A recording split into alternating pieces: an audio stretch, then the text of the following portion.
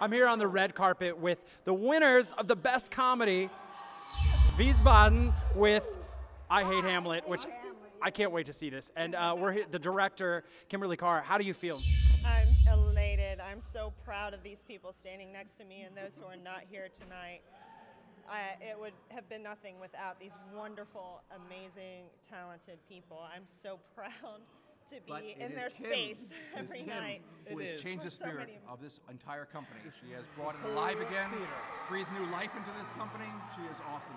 Credit goes to her for this entire production. Absolutely. And for the new theater company. Well, congratulations to you all. It seems like you had a great night. Everybody won. Thank you. And you guys are all... Everybody won. Great.